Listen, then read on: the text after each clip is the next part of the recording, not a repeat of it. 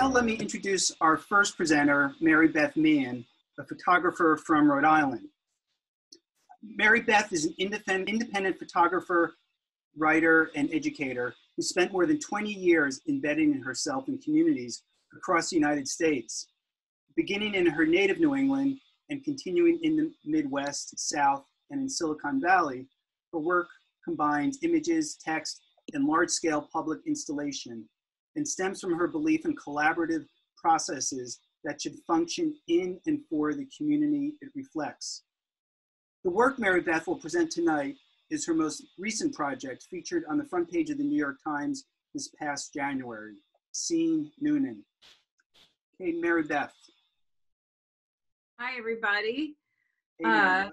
My stomach just clenched up. It's funny, you get nerves no matter what, even at home. Nice to see you all.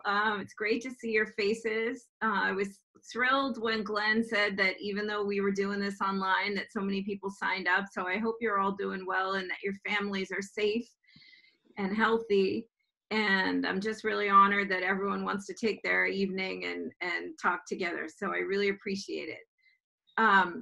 I am going to switch right over into, hang on, I'm sorry, right over into screen sharing mode and talk. And Glenn, you're going to just deal with the muting and the unmuting and the moderating, right? So I don't have to worry about questions?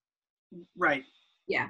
Okay. So I'm just going to talk for a little while, and then I hope we get to do some questions. So hang on a sec. Share screen. Share. Can you see my screen? Slideshow.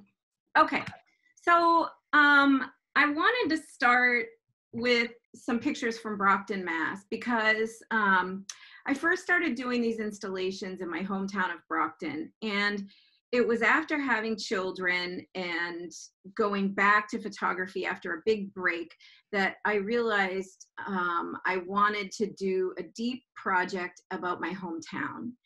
And the thing that really grabbed me about my hometown was how much I loved it. I grew up there and I loved the people there and I loved my experience there. It was a working class ethnic community. A lot of you are from New England, you know about cities, gateway cities like Brockton, immigrant communities. And yet when I left, as the years went by, I heard such negative narratives about it. And those narratives were most often centered around economics and race. So to put it bluntly, the old Irish guys, like my dad and my best friend's dad here at the pool where I grew up swimming, and the Italians would say things like, these new immigrants have ruined my city. The blacks have ruined my city. Brockton has become a third world country. And they couldn't see a connection between their Irish and Italian ancestors and the new Haitian and Cape Verdean immigrants who were having a go of it in Brockton. So I went back there after I had kids and I looked first at the people I knew growing up. This is Mrs. Mathers, who was an older Irish American woman. And then I used my sort of journalistic skills before going back to Brockton. I had gone to journalism school, photojournalism school in Missouri. I'd come out and worked as a stringer for the New York Times in the 90s. Thea Bright, who's here, I think, gave me my first job at the Providence Journal in '95. And I'm going to come back to that a little bit later. And then I went and took the 10-year nap and got married and had 2 kids. And I thought my career was sort of in the basement. And then as I came out, my kids got a little older, I came back to this Brockton work. So I had kind of journalistic experience to be able to go into the new communities of Brockton. This is Melissa Cruz, she was Dominican. This is Kumbal Benaga, he was from Guinea-Bissau. And really try to make a humane portrait of what the place was. And it was during that time that I was sitting with someone in Brockton who was helping to get funding for my work through the Mass Cultural Council. We were looking at this abandoned supermarket and we were thinking about perceptions of places like Brockton, just like my old uncles are looking at the newcomers and thinking they know what they see. I always knew that outsiders looked at Brockton as kind of a dump and a place that only drug dealers and criminals came from. And I thought, if I take this work and I show it out in the world, that will be good for me, but what will it do for Brockton? And I was sitting with a woman having coffee near this old abandoned grocery store and thinking, wouldn't it be amazing to wrap this old grocery store in photos and invite people to come and see the work here so that they have to really interact with the space and the people while looking at the pictures. So we approached the mayor and she said, well, this is in 2010. And she said, well, you can't have that grocery store, but you can use downtown. So this is how it started, was for these installations. And I'm sure you know the work of JR. You know, I got really just excited about what happens when you take a picture of an ordinary person and make it on a celebrity scale and put it in a landscape.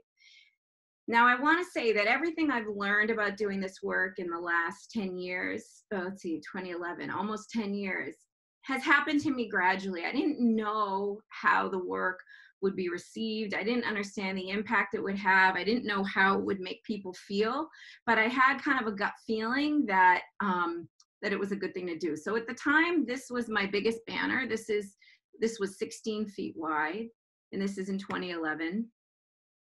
This is Mr. de Grassa over here is from Cape Verde, and this is Luigi Michelle, she's from Haiti, and this is Mrs. Mathers over here. And so I wanted to start with the old guard. This is Main Street, Brockton. And then I'm half Irish and half Italian, and someone said the Cape Verdeans and Haitians are the Irish and Italians of this century. And so I wanted to begin the installation by honoring those two groups. There's Mrs. Mathers. And there's Kumbal on the path to City Hall. And what I quickly realized was that the community became really engaged. This is Mrs. Nesrella, who was an old friend of my mother's, who gave me a building to put a banner on. And she, you know, she wasn't invested in what the picture was going to say, what was it representing. All she said was, you can do whatever you want with my building, honey, because she was invested in the project, getting people downtown to care about Brockton. So we had walking tours. I think Thea Bright's in this picture somewhere. And people came, and for a whole year they came. They came from New York, they came from Maine, they came from Brown, they came from sociology departments, anthropology, documentary studies, history. They talked about immigration, who belongs where, how have the immigrants of Brockton changed, what are the connections between the old Irish immigrant and the guy from Guinea-Bissau. And these conversations happened every weekend for a year. So that was my first kind of entree into that work. The work was sort of more of a documentary style. Then after a couple of projects in New Bedford and Fall River, I got kind of exhausted and I just decided I'm gonna come back to Providence. I'm gonna walk around my neighborhood, drive my car to different neighborhoods and explore the form of portraiture. I'd never really done portraiture before, straight portraiture. And so I started making portraits in my neighborhood. And my husband reminded me, this is also for Thea, this is a picture. I had a photo column in the Providence Journal in the 90s for 5 years. Once a week, I would make a photo of something that was not part of the news and write about it. And I was really then exploring this thing called the third effect, the relationship between an image and words, and how when you put them together, you create this new reality. To create tension between them, you get to confirm some things and you complicate some things. And so this is, Thea Bright made this happen, that I could have this space every week in the Journal. And my husband said, you know, there's this thing called the internet now. You could start writing again. Hi, everybody. And so, sorry? Mary Beth. Yeah. Hi, Thea. Hi. So I started this blog, and back in then it was called Seen and Unseen. Now it's called Re-Seeing, Word and Image, People in Practice. And I was able to spend a long time with people and really sort of get to know who they were and write about them. And I started publishing this blog on Twitter, on Tumblr, at the same time that I did this installation in 2015 in Providence.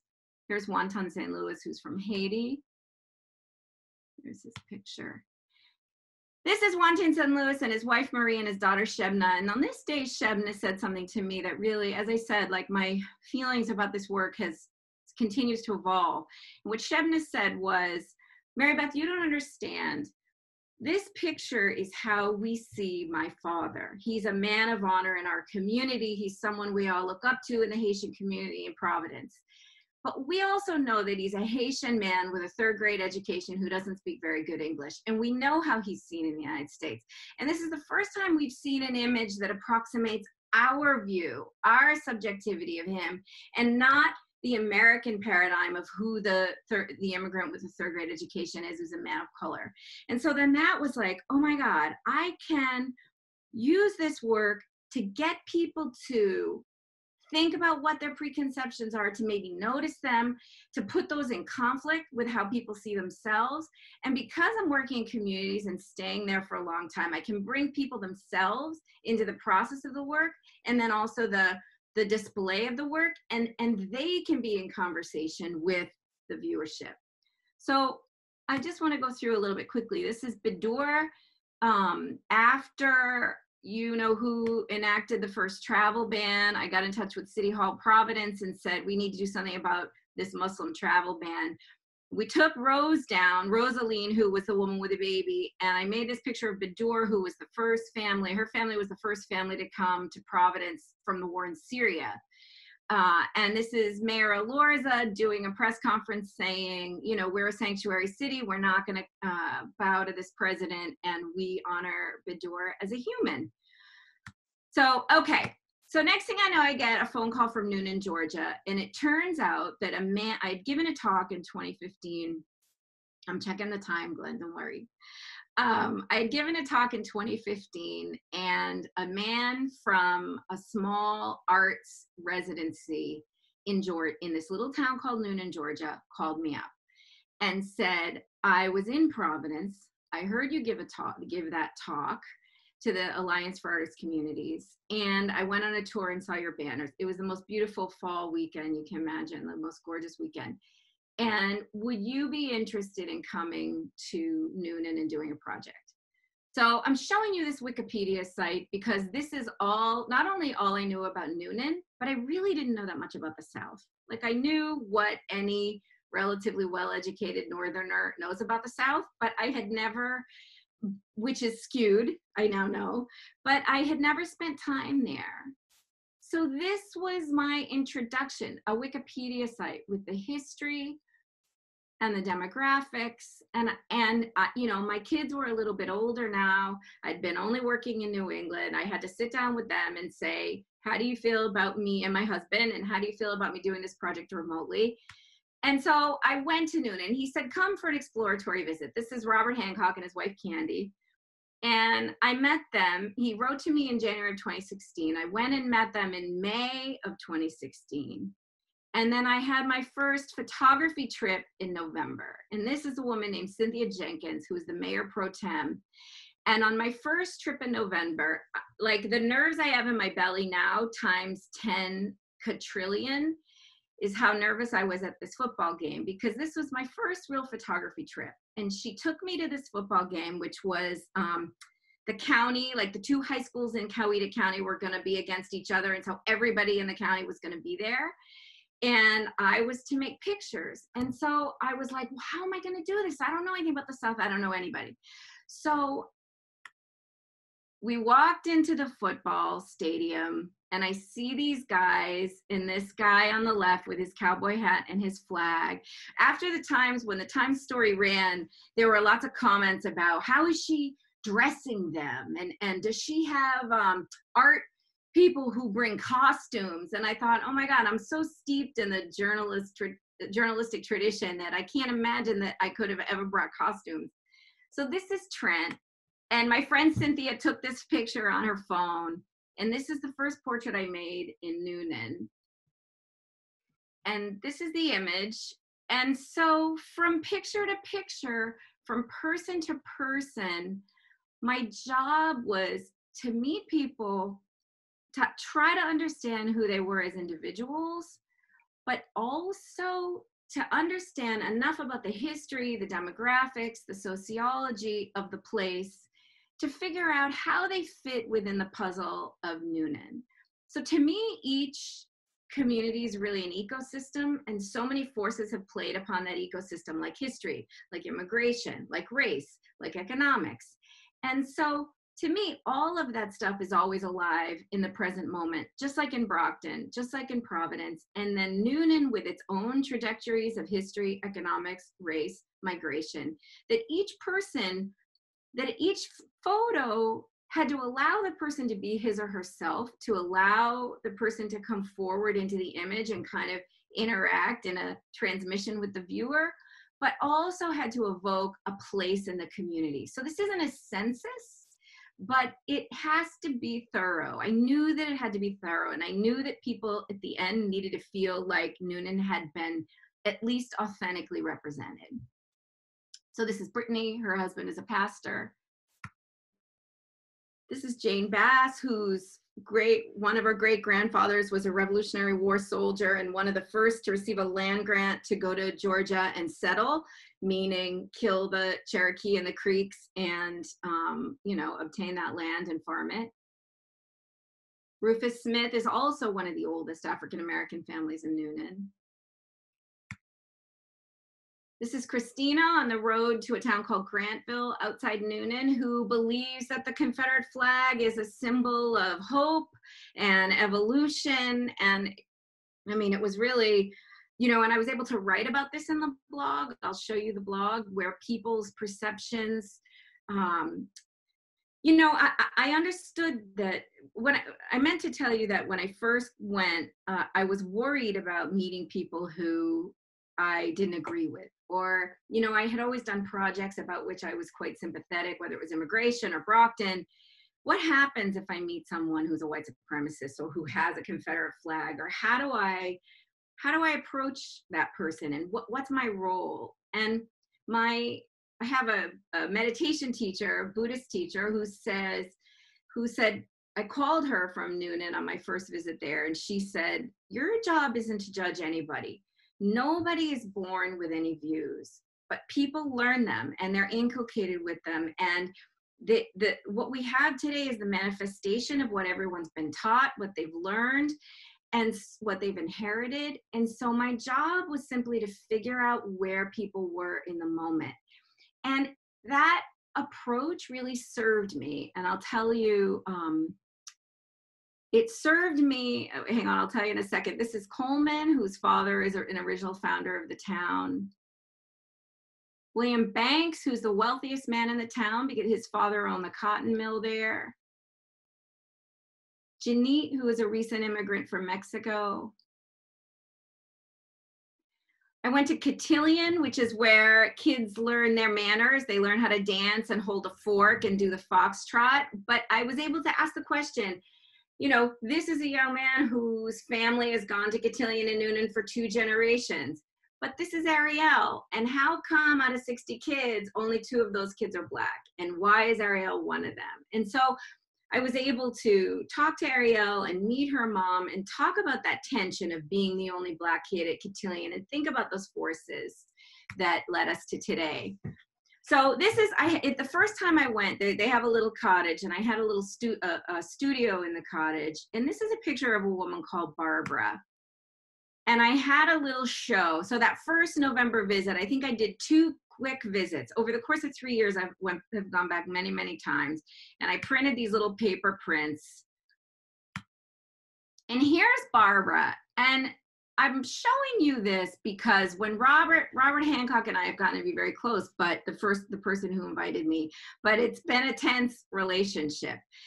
I made this portrait of Barbara at her house, and I found Barbara because I wanted to go to the church where I wanted to meet the descendants of the original founders of the town.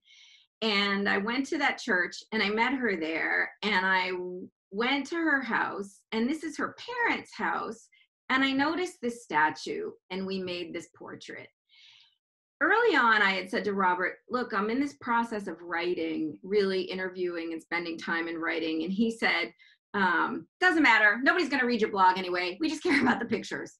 So I'm showing you this because here's Barbara seeing her picture. Everybody was there, everybody's happy with the picture. Here's the picture, her mom sees it and says, oh, you've got the little Black statue in there. Like, we're able to talk about, But then here comes the blog, and here comes my long conversation with Barbara. And Barbara says, I love the picture because I think it speaks about the way our country is so divided right now.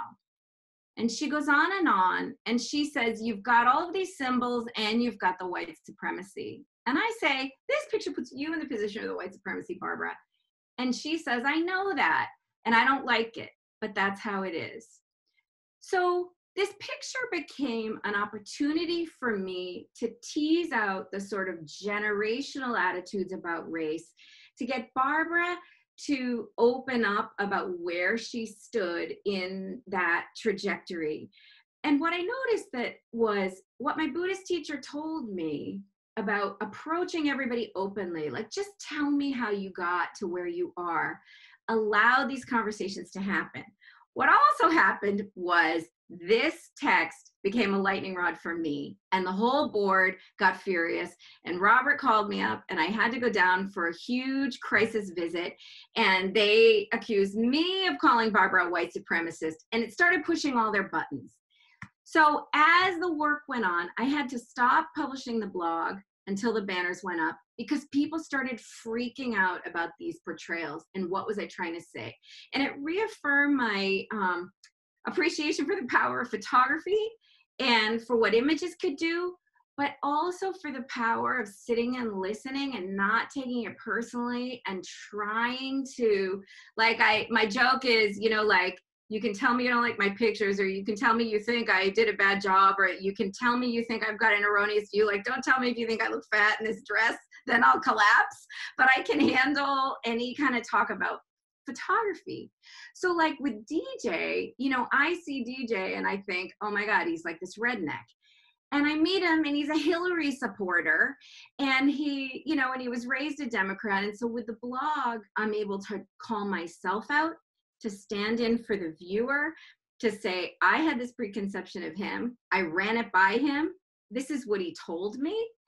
And so again, in my own evolution of understanding how photography works, I've realized that photography is a funny paradox, because with it, I'm dwelling on the surfaces of things. But what I hope I'm asking a viewer to question is what gets triggered in them when they interact with that surface. And then how can words and deeper interaction and community engagement get them to shift those preconceptions, notice them, not with blame, but just with an openness to try to shift. So, you know, I'm going to show you the rest of the pictures and the installation views, and then I'd love to, if anyone has any questions now. This is LC, who spent his life sharecropping. These are all still Noonan. Here's LC when I brought him a print in the town square. So I would stay there for long periods of time, weeks at a time, 1 week, 2 weeks, 10 days. And I would go often. It's easy to get from Providence to Atlanta, and then Noonan's just 40 minutes outside Atlanta.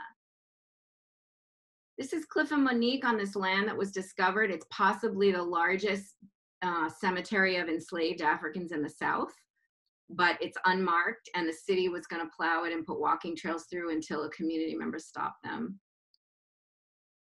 This is Jimmy Patterson, who stood up and made a public apology to the town when he discovered that his family had owned slaves.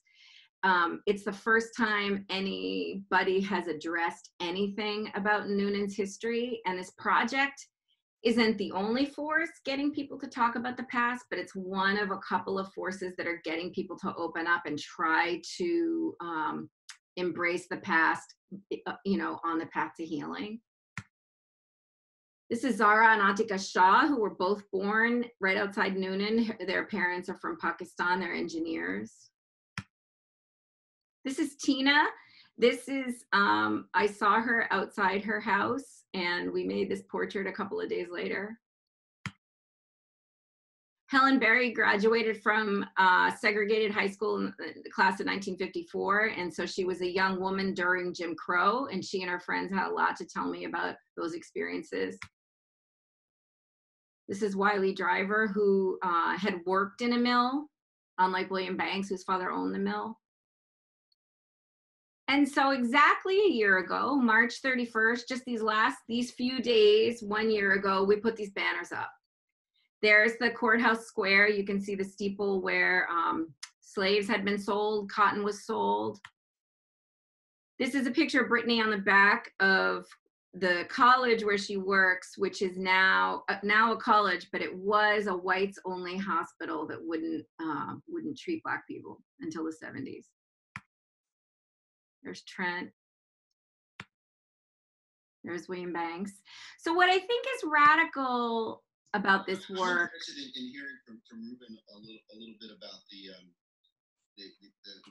prospect of going out into the city. I mean, the city, I know a couple of you are not going out, Lunara, and I don't believe Priyanka's going out, but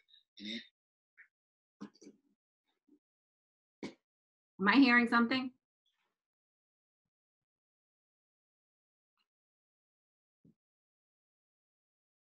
I can't hear you, Glenn. Well, it's really great that you brought up the word fearful, because I kept thinking about that when we were talking about fearless photographers. That, I also teach. I teach workshops and other things. And can you identify yourself, please? By aspiring street photographers, is how to get over your fear. And what I find is that the fear maybe never goes away. Like, I've been doing this for a lot of years now, and I feel afraid, even without COVID-19 happening, I feel afraid. I'm sorry, I didn't hear the first remark. Oh, I don't know where we are now. Well, why don't you just continue, Mary Beth? Okay, sorry. I'm sorry, I missed all that. What I wanted to say was that, and I'm almost done here, to me, what's radical about this work is that the dominant narratives of places, the way they are always built around who gets to be the speaker, that this work allows the mill owner and the mill worker to be prominently displayed on the same level in the space in which they inhabit, toward which they've contributed their lives. And so here's Helen Berry in the town square across from two Confederate monuments that are still in Noonan Center. Here's Janine on the back of a church. This municipal building was off limits to Blacks. This is Ariel from Cotillion. And then these are all around the town square in Noonan. They're on the road, Cliff and Monique are on the road to the cemetery. I want to end with this picture because even though we had a lot of fights along the way, there was a lot of drama around the picture of Barbara, a lot of drama that I had to go through being accused of racializing things or bringing up the past. This picture really set off a firestorm when it was first installed. And I just want to end by showing you a little bit of this is the Facebook correspondence that blew up after that picture was installed. Here, this man who's little, Bitmoji is Trump 2020, really insulting to Muslims. And then, the artist has an agenda. They went trolling through my old posts. This is a project I did with the RISD Museum about Islam. It says that I have an agenda, but then this woman comes in and says, so spreading open arms and tolerance to beliefs and ideals that differ from ours might be an agenda, but don't let it fool you. I'm not going to read it because they're all full of swears, but it's it was kind of amazing. So this one says, this is literally the agenda, clear as day, how evil, truly disturbing how she wants to bring people together through art so we can try to better understand one another. So, I sat on my thumbs while this was happening, and I didn't interact with the Facebook, but I watched it. Oh, sorry. This one, Piggly Wiggly, it had the same vibe that you could imagine the lynch mob having of 100 years before. It was just sort of angry and ugly. There's a really violent one that I didn't put here. But then people are saying, I'm talking about meeting people, forming meaningful bonds. So people really did. This one post had 1.1 thousand comments. They're talking about Native Americans killing by white people. They're talking about race. And then this is my favorite, and I just want to end with this. I just want to say, she says, Jesus was almost certainly brown. These women are your neighbors. You've perpetuated the stereotypes that led to this installment in the first place. Don't be so quick to assume you know everything. Loving others and accepting our fellow human beings who may be different is not leftist. It's not political. It's human. It's progressive. It's the future. And we're excited to leave those who disagree behind. So I can't imagine a better, I feel like I want to write to her and say, can this be my artist statement? And I'll attribute it to you. So that's the work, and it's still there. It was supposed to just be up for a year, and they're thinking about extending it until the summer.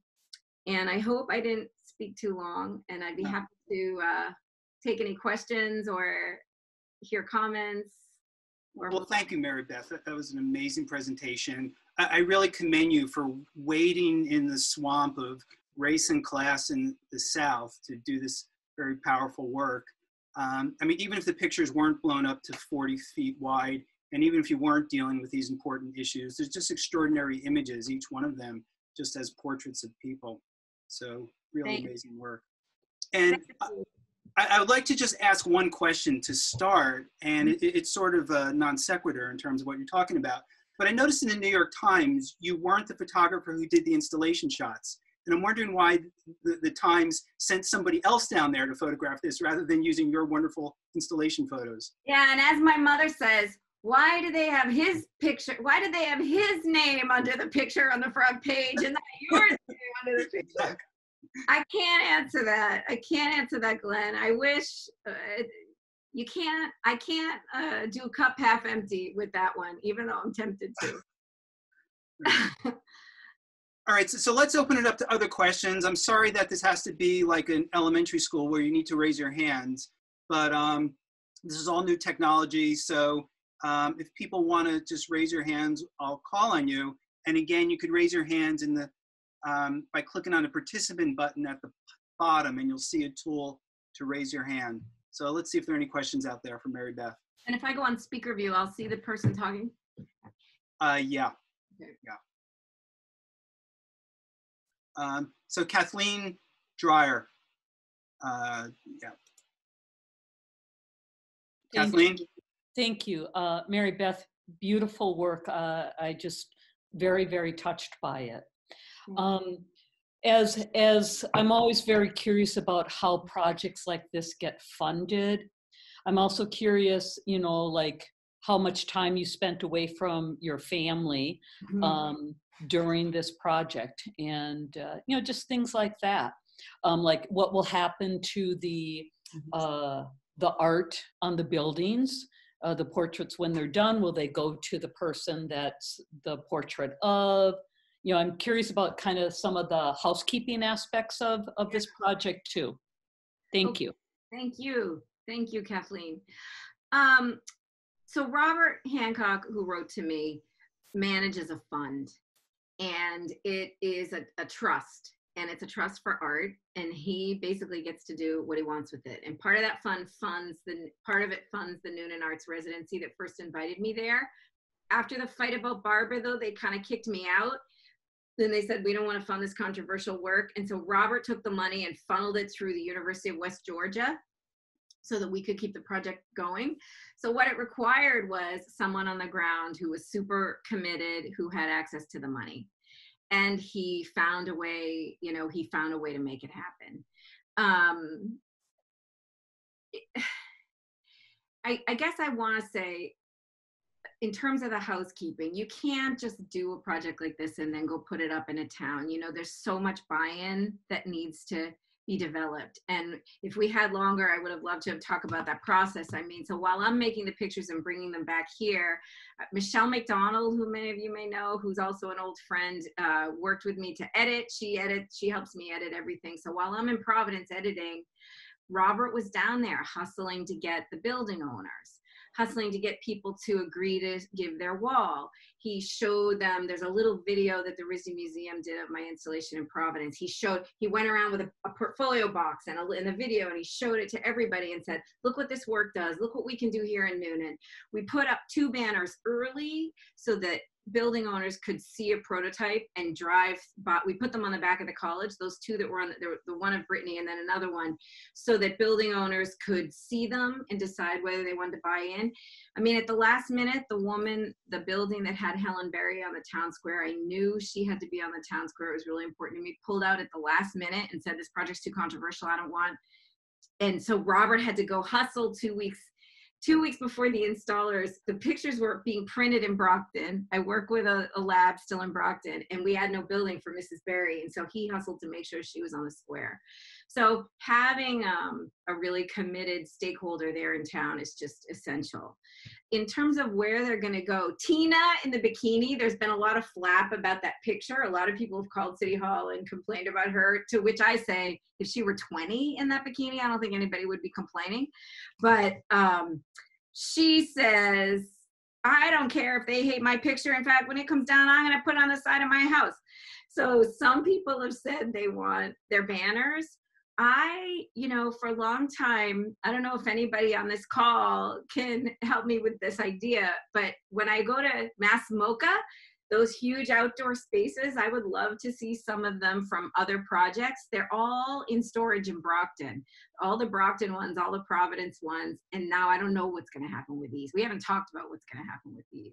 So, I mean, I'd love to see them displayed together, or some of them, or a selection of them, but they're owned by Noonan, and Noonan will decide what they want to do with them. Did I answer all your questions? Okay, great. Thank you. Go ahead, Eric. Oh, it's me. Hi. Thank you for this project. It's wonderful. I can only imagine the layered processes that you went through to get where you did. So congratulations. My question is, was there opportunities for racial justice education as a result? Was there any specific educational programming put in place? Well, in fact, that's part of a longer, so during the time that I was there, the neo-Nazis that had gone to Charlottesville also went to Noonan and held a rally there. I think the Times thing touched on that a little bit, I can't remember. And that started a series of interfaith dialogue meetings that people were coming together. And that was the first time when I said Jimmy Patterson stood up and talked about his ancestors having owned slaves. That was spurred on by the neo-Nazis coming, but I had already been working there for almost 2 years. So we kind of like got in the same stream together. There was this motion already in the town to start dealing with the past. We had opening celebrations. What's happening? A cat. It's okay. Oh, that's okay. I don't have a cat.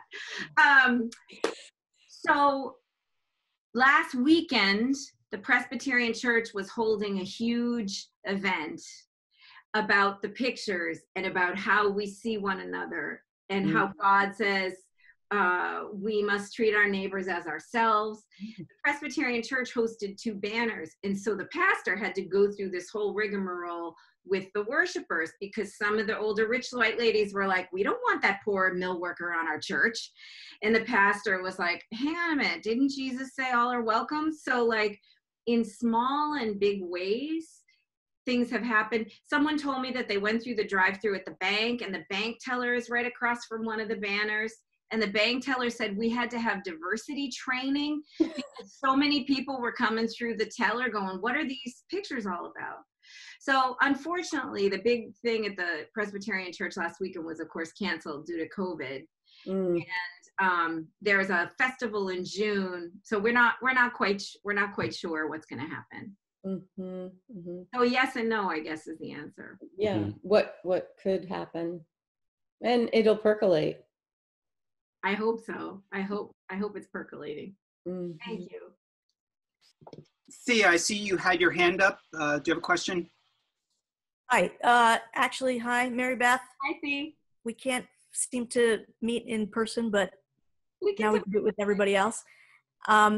So the previous person, I'm sorry, I don't know what your name, just answered my question, so that's why I put my hand down.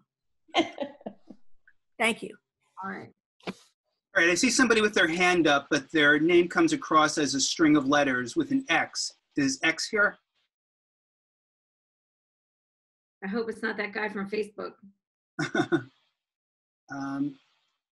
X. Does anybody know they have their hand up?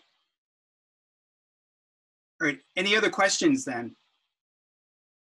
Yeah, Glenn, this is Kate Way. Hey, Oh. I don't think mine is, I'm on audio only, sorry.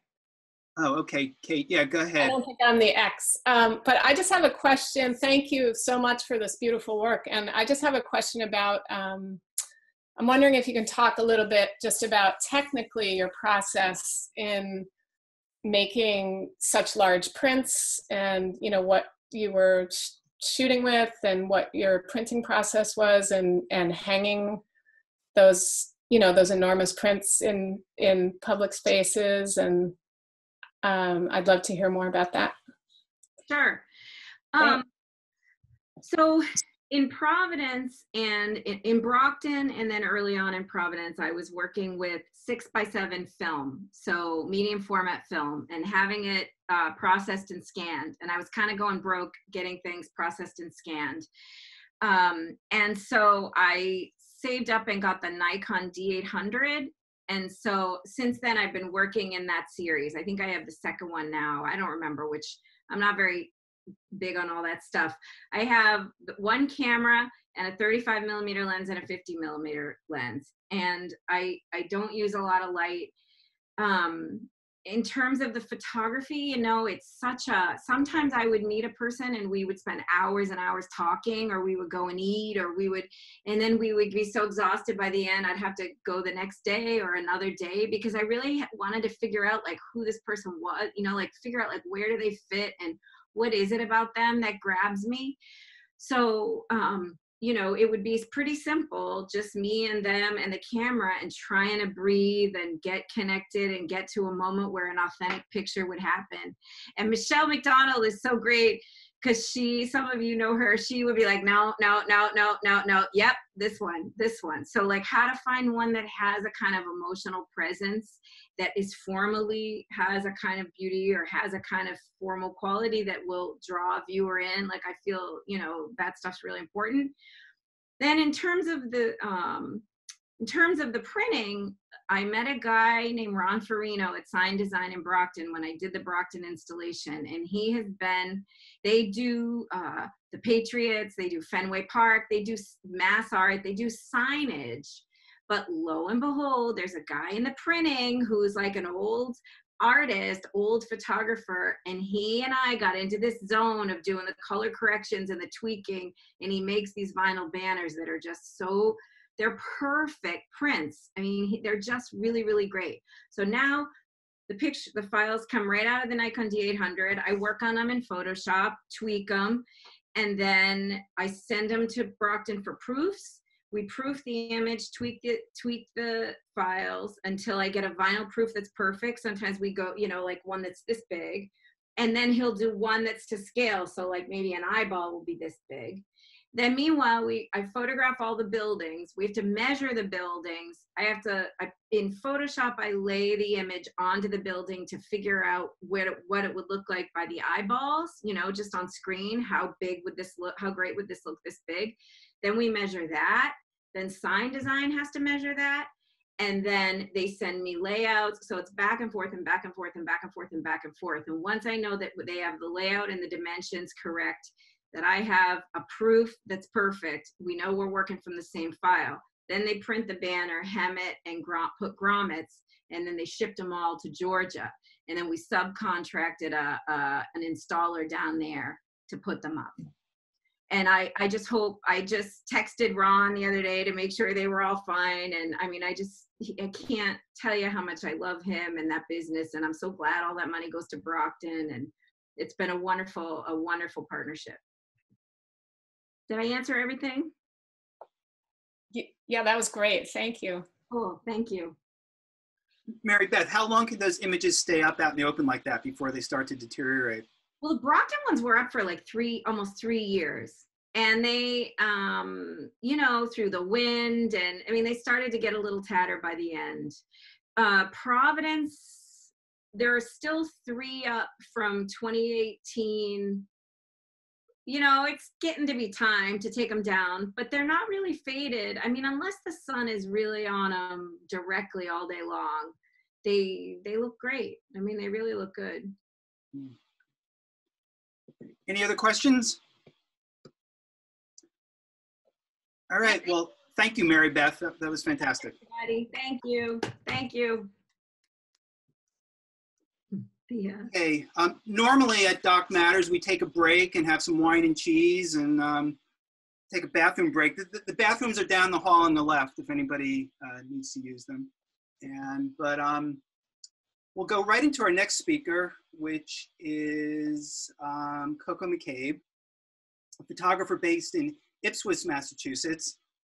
As a longtime story gatherer for Oxfam America, she's photographed people in impoverished communities in Africa, East Asia, and Central America. More recently, she's focused on landscapes, street photography, and special projects, such as documenting the threats to New England's magnificent coastal marshes. And the project she will present tonight is titled Clamtown. Hey, Coco. Great, hi. So first, can you hear me, everybody? Yeah, I can hear you fine. Great. Now I'm going to go to screen share and try to find my PowerPoint. 1 second. I think I can get rid of that. No, screen share. Share screen. Oh, maybe I go here. Yes. Okay, 1 sec. Beautiful picture. It's not mine. Came with the computer. All right, now I'm going to here. Okay, great. So I'll start by telling you a little bit about myself and then move into the project. So first of all, Glenn, I want to thank you so much for setting all of this up with this technology. It's amazing that we can all be meeting here virtually like this. And I think we're all learning as we go, but it's great. And it's a great way to stay in touch with families. And I've been so happy to have this. And I'm happy to be here with you tonight too. So I first started taking pictures seriously about 8 years ago when my mother died. I don't know what compelled me to pick up the camera, but I did. But my interest actually goes back many decades to when I was a newspaper reporter in a small town here, actually in Ipswich. And one of the jobs of a reporter back then was to also take pictures that go with the stories. And the paper was run by a pretty tight-fisted guy who was very careful with how much film we used. So even though I really enjoyed the photography part of my job, I was scared to death of it because I was afraid to use the film. He was so tight-fisted. So jump ahead 20 years and I'm at Oxfam, where I am working in the communications department. And the job there was to basically tell the story of Oxfam's work. And very important to that was the photography, because that is how we helped build empathy between the donors and the people who we were trying to help.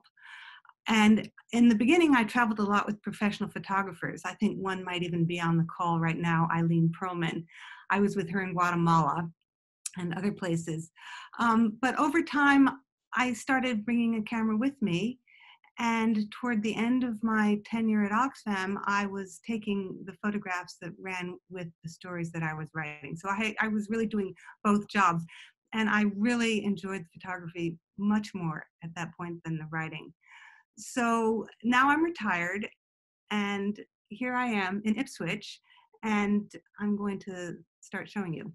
So Ipswich has a nickname, which is Clamtown, and it's one of the very oldest communities in the country. It was started in 1634. It's about an hour north of Boston on the Atlantic coast. And clamming has been one of its oldest economic enterprises. Clamming really is mostly about mud. it's everywhere, and it's black, and it's sticky, and you step in it and your shoes get sucked off. Sometimes it's really stinky, but clams love it. And this is the Ipswich River. At low tide, it's just one big bed of mud. My house is up on the right-hand side of this picture, and to the far left is a channel that always has enough water in it for the clammers and other boaters to come up and down. And at the top of the picture around the bend is the town wharf, which is where many clammers put in, meaning they drive their boats on their trailers, back them in when there's enough water, and head out. So this guy has just come back. You can see it's the dead of winter. He's sloshing through ice. And that boat has nothing to do with clamming except that it transports him to where the flats are. And he's carrying his bags in. There's a truck there. Every clammer has a truck. Not every clammer has a boat. And so, question is, who are these clammers? Well, they are a solitary group. They're loners. They're independent often. They are private people. They are suspicious of outsiders. I was definitely an outsider. And in the age of coronavirus, you would think, wow, this is a perfect kind of job for people to do because, you know, social distancing is easy. But in fact, the markets for their clams have all shut down. So a lot of these clammers right now are not working, and it's a real hardship for people. And in the past, when flats have closed, the state government has stepped in and helped clammers with a little bit of support. I don't think the state is there yet for this particular circumstance, but in the past, when there have been things like red tide, which gives the clams a poison and is very dangerous to people, clammers have been out of work for a long time and they've gotten some assistance. So most of the clammers are men who happen to be pretty dismissive of women. And I knew when I started this project that I'd have to have a pretty thick skin to make any headway. I knew that I'd have to take some ribbing, that I'd have to be ignored, that I'd really have to insert myself and be a little pushy. So my approach was to start by hanging around the landings where the clammers put their boats in. There's several around town. And I would watch. My camera was obvious. I'd say hello, and they'd say, oh, here comes the lady with the camera, that kind of thing. But slowly I began to learn a little bit about them. And I would get the names of some and not much further than that. So this guy, Ross Adams, I learned, happens to be one of the most prolific clammers in Ipswich. He digs volumes, but he never slowed down long enough for me to actually talk to him. This guy is Ed Hetner. And some of the flats you can reach by just walking from the road. You troop out quite a distance. So I saw a man bent over out in the flat one day, and I walked out, and it was him. He turned out to be quite friendly. We turned out to be the same age, 63. So we had that in common. And I was impressed that he was still out there doing this very hard physical work at his age. This guy is, what was his name? It's Paul Damon. And he was all business, happy to have me take his photograph, but no time to stop and talk. And then this guy is a different story. He was a little difficult. I saw him, I was at my house in my kitchen looking out the window, and I noticed the clammers were out. So I jumped in the car, went around to where they were, and trooped out into the flat. He didn't mind me taking his picture. He was perfectly happy about it. He had a few buddies around. They were shouting and kind of joking around. And all was fine until I asked him what his name was. And he said, Mike Hunt. But I don't really think that was his name. So that's the kind of sort of to and fro I had to go with some of these guys. So though clamming attracts an independent crowd, they are the kind of people who can't often easily work in other places. You know, they wouldn't do well in offices, having endless conference calls, being told what to do, none of that stuff. They're definitely independent, and they also have some troubles. So among the younger generation of clammers, drug addiction these days is a bit of a problem. And what feeds it is that clamming can be easy money. On a tide, if you are a good clammer, you can earn $200, $300, $400 in a few hours of work. And you can sell those clams right away and then use that money to buy your drugs. So a number of the people I talked to were recovering addicts or fighting the problem as we spoke. And I remember one day I was at the flats hoping to actually go out with someone and take photographs, and I wound up talking to this man who told me his entire life story of sexual abuse as a child, and how drug addiction ran through his family, how he had become drug addicted. By the time, you know, we finished talking, the tide had come and gone. He'd missed his digging, but I felt like he had really wanted to tell me his story, and I felt like I needed to listen. And I was really actually very grateful for that insight and opportunity. So most of the clammers are men, but there are a very few handful of women. This is one of them, Brenda Turner. And I asked if I could go out with her, and eventually she said yes, but I really had to chase her. Lots of phone calls, lots of text messages, lots of false starts.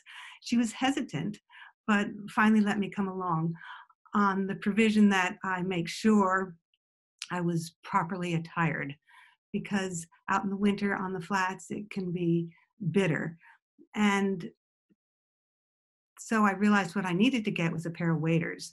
I had a pair of old boots that went up to my knees, but they would have been useless in the mud. So these waders were really one of the best things I've ever bought.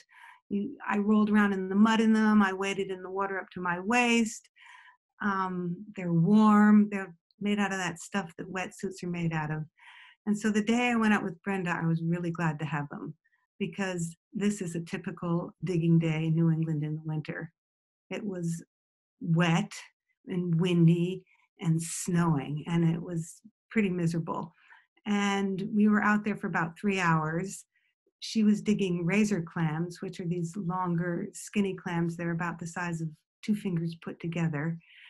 And the market for them is good, or the price for them is good. You can get $5 to $7 a pound for the steamer or for the razors. But they're tricky to dig. They have a little tongue, and if they feel you coming, they sort of pull themselves deep into the mud. And the other thing about them is you don't want them broken. So you really have to be pretty careful, and it's pretty hard work. So besides waders, the tools that you need to be a clammer are a rake, like this guy has, and a basket, and a clamming permit, a commercial permit. And in Ipswich, those permits cost $450 a year. But if you're a good clammer, you can pay that back in a day. Clammers also need boats. Most of them have metal skiffs with little motors, and they often go out in pairs. This man had a canoe. People were making a lot of fun of him because he was kind of doing it his own way in his canoe. And sometimes the wind whips up and that canoe is not very stable, but he always seemed to make it back. What I want to point out to you, though, is what he's got on his head, which is a net. And this picture was taken in the summertime. And as cold and miserable as clamming is in the winter, clamming in the summer can be really brutal because of the bugs. And we have 3 different kinds. We have mosquitoes, which everyone knows about. In July, we get these things called greenheads, which are big flies, and they land, fierce bite and a big welt, and they really itch.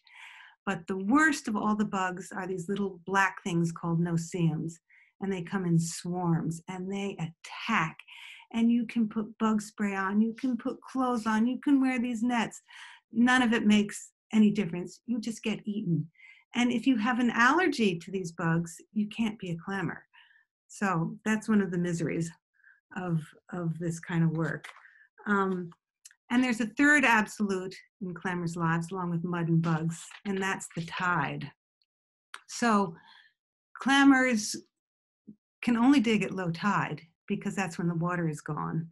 And that means you never work at the same time each day. Sometimes the tide is low early in the morning, sometimes it's low at the end of the day. You're also not allowed to dig in the dark. So if the tide happens to be low in the morning, clammers get to the landings way before dawn to get their gear ready so they can be out at the flats the moment the light is right and start digging. And as soon as you're there on the flats, you don't want to waste a minute because the tides come in fast. And around here, it's often a 10-foot tide, sometimes more. And so you have a few hours to do your work. And in that few hours, you're bent over like this, digging, probably pulling up, in the course of a lifetime, tons of mud. You have to be careful not to crush the clams. They're called soft shell clams. And even though the shell looks hard to us, you can break it very easily. So you have to pull up this mud, pull the clam apart, put it in your basket, and do all of this as quickly as you can. This guy had the company of his dog. I don't know if the dog was helping much, but he really enjoyed having him around. And then soon after, the tide comes in. When he arrived at the flat, that boat was parked in the mud. A few hours later, it's floating, and if he waited much longer, he would have had to swim back to the boat.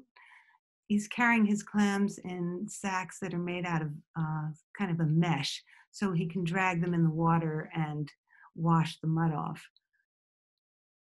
So the next stop after you get back, many clammers return to the town wharf, where there's often a truck from a Boston buyer. It's Red's Best is the name of the buyer. And clammers from other towns, Essex and Raleigh, also come to the town wharf here to sell to this guy, or to Red's Best. And this is one of the clammers, Jeff Thomas, and he's rubbing his hands here. He's been out for several hours, and he said his hands were just really cold. And even though you wear multiple layers, and clammers often wear gloves in the winter, it's still really freezing. So the next stop on the life of the clam is to the shuckers. And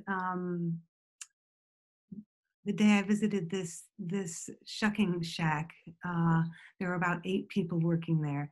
And this was a little company that was started years ago by a bunch of clamming brothers. So the day that I went, there were mostly immigrants working there, a few family members, and then this guy, Richard Hazen, who's an Ipswich resident, and this has been his profession for decades. He's a shucker. And they were telling me that the reason so few people do it nowadays, and they rely on immigrant labor, is because it's kind of yucky work. And you can see you've got to be quick with a knife and have your hands in goo for hours. And most shuckers can do about a gallon an hour. And you sit at a long table and you work over a hole, and the shells drop down a funnel, and then the clams get dropped into a little bucket on the side. And many of them are destined for this place, which is Ipswich's very famous clam box, famous as much for its food as for its architecture. And in the summertime, people line up outside this place to get their hit of fat and fried seafood. And communities around here are compete with each other to say who has the best clam. And of course, Ipswich and its clam box thinks it does. Here's the chef inside using their magic batter to toss the clams before he fries them. And as I was looking at this picture, it occurred to me every step of the way, this clamming is a messy business, from the digging to the shucking to the cooking. It's all messy, but the end result is just delicious. People love these fried clams. And the irony in all of this project for me is that even though these look so good, I can't eat clams. I'm terribly allergic. But regardless of that, it's everything about clamming is what I love, and not the least the landscape here in Ipswich. And it's looks like it does today as it did 1,000 years ago when Native Americans were here clamming and leaving their clamshells. And it's all part of the Great Marsh system, which I've also been interested in photographing. So there you are. And if anyone has any questions, I'd be happy to answer them. Edward Bochis, I see your hand up. Yes, Coco. I've seen your pictures, as you know. Yeah. I've admired them for many years, but this is the first time I've heard you present, and you are I just want to say you're an absolutely magnificent storyteller and presenter, and I sat here mesmerized the whole time, as did my wife Barbara. So thank you so much for that. Edward, you're funny. Thank you. That's all. I'm not. And somebody, John has their hand up. Oh, hi, Coco. Yeah, great work. I've actually shot this down on the Cape, these kind of people. I have two questions for you. When you were approaching your subjects, did you have a story? Like, I always found it easier, or maybe that's part of the fear that we always talk about, or how uncomfortable it is. I always like to have a story. So I have a reason that I'm not, I always feel like it makes it a little easier to get into their lives. Do you do that, or did you have that sort of entree into their No, my approach, I wasn't sure what I was doing when I started, and it was very simple. I just said, you know, that I was working on a project, and I wasn't sure exactly where it was going to go, but I had hoped that I hoped that it was going to materialize into something that would appear somewhere. That's all I said. But having been a reporter for many years, I was used to, you know, approaching all kinds of people all the time and just being rebuffed and going back and being rebuffed again. And it's just something you do. But I also found as soon as you get people one-on-one, when they're away from the crowd, when they don't have to show off, when they can be who they are, much more willing to engage and let you into their lives. And in fact, people turned out to be really good to me. And the thing that my favorite thing was, I got a message from one of the clammers who took me far away into Rowley, and we spent the afternoon. He wrote to me after I sent him the pictures, and he said, "You've got a lifetime pass on my boat." So I thought, yes, I did the right thing. So, yeah. Okay. I find that people, when you ask them questions, if you are interested in them, they open up pretty quickly. Mm-hmm. Good. Yeah. My second question, I'm always curious about this, your choice to shoot it in black and white. Yeah. Why? Well, so I feel like clamming is a very, very old enterprise, and I felt like the black and white pictures sort of honored that history a little bit. And also the landscape here, particularly in the winter, it's almost black and white when it's snowing anyway.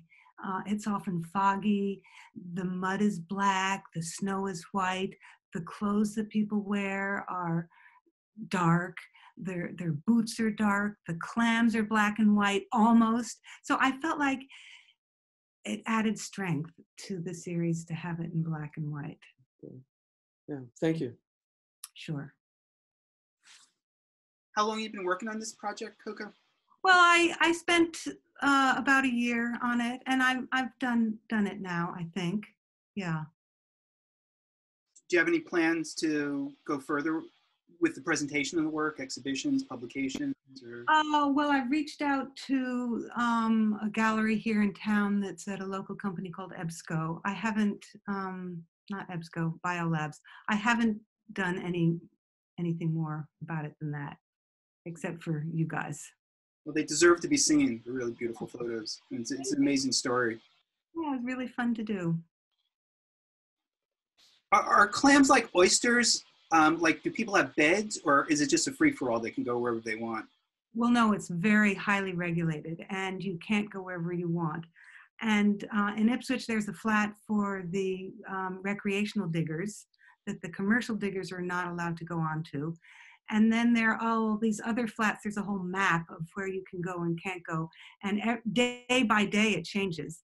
And if there's rain, all the flats are closed, because what happens is pollution from everyone's septic systems, from the roads, everything all washes into the mud and into the clams. So they shut everything down for several days after a rainstorm, which makes it really difficult for clammers, because if that's your only work, then you're out of work for those days. Any other questions out there? Mary Beth? Question, I don't know where the hand up thing is. Hi, Coco. Hi, Mary Beth. Beautiful. Do you have any interest in, like, I know this is sort of, I don't know if this is off your path, but like going home, like where they live. I'm so curious, like where do they live? Is that part of your? That, I definitely wanted to do that. But I have to tell you, I began to get a little depressed about the clammers and about the quality of their lives. And then the more I learned about the drug addiction, I felt like I just needed to take a break from it. Mm-hmm. So my original plan was to try to get into their homes and see how they lived. But I didn't have the energy to give that emotional investment into that. Yeah, it's understandable. Yeah, I just couldn't. And maybe someday I will. But it's beautiful as is. It doesn't need it, you know, it's just got its own beauties. Well, it would have been a different project, and maybe someday that will be part 2. Got it. Tony, I see you got your hand up. You need to unmute. Tony? Can you hear me? Can hear you now, yeah. Okay, good. Coco, I just wanted to tell you that your images are just spectacular. I have a familiarity with that area where, you know, the clam diggers work, and you've just done a great service to those people by bringing their story forward as well. Excellent, thank you, I loved it. Thank you, Tony. There's a question in the chat here. Coco, can you share what you believe your gifts are that enable you to establish these relationships? By Cindy Murray. Oh boy. Well, first, I think the most important thing is I have a really keen interest in what they were doing. So as I mentioned, I live right here on the Ipswich River, which is their thoroughfare, and morning and night, I hear the chug, chug, chug of their motors. And then I go right to the window because I like to see them come by. I don't know why. It's sort of like, I just love the life of the river. And I really respect what they do. It's a hard work. It's physical work. It feeds us. It's independent work. There's just something very earthy and honest about it. So I love all of that. And I feel like I'm a good listener. So I think that helps. I don't have a thick skin. I'm thin-skinned, and when I get brushed off, it hurts my feelings. But I keep trying. I guess that's it. You know, you always have to keep trying. And I think that's key. Don't give up. And I know I just said to Mary Beth, I didn't have the stomach to keep pursuing it. Someday I might, but it is emotionally draining to enter deeply into people's lives. And I'm sure Mary Beth knows that from having done the work that she's done.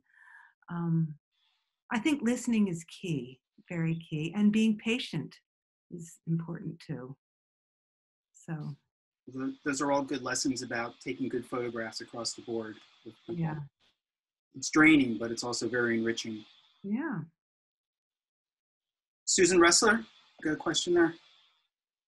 Yeah, hi. I just wanted to thank both speakers. That really wonderful presentations, and really enjoyed the work. And to, before I forget, I'm wondering, are you going to send us some kind of resources, online resources, so we can see more of their work?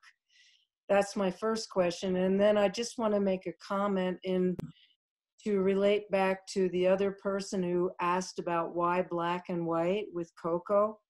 Coco, your work reminds me a lot of P.H. Emerson, the 19th century photographer. And if you don't know his work, I think you might really enjoy it. He photographed the fisher folk of East Anglia, England. And if you just go online and you can Google P.H. Emerson and look at images, you'll see what I mean. Okay, great. I just wrote his name down. Thank you very much. I will do that. Yeah, I remember those pictures from Photo History many years ago. They're really beautiful photos. Yeah. Hey, any other questions? If not, let me thank our presenters, Mary Beth and Coco, and thank you all for joining us tonight. This is our first time doing this, and I think it went extremely well. We look forward to having future ones, so stay posted for future announcements. And we actually do have one coming up soon. We'll be sending that information fairly soon once we get everything squared away with that. And we will be posting the video of this on our website within a few days. So thank you, everybody, and signing off. Thanks, Glenn. Goodbye, everybody. Thank you, Glenn. Thanks for coming, everybody. Thank you. Bye. Bye-bye. Bye-bye. Bye. Bye, Coco. Great work, Coco. Great work. Thank you, Lee. Excellent Thanks so job. much. That was wonderful. And Bye-bye, everybody. bye-bye. Bye-bye.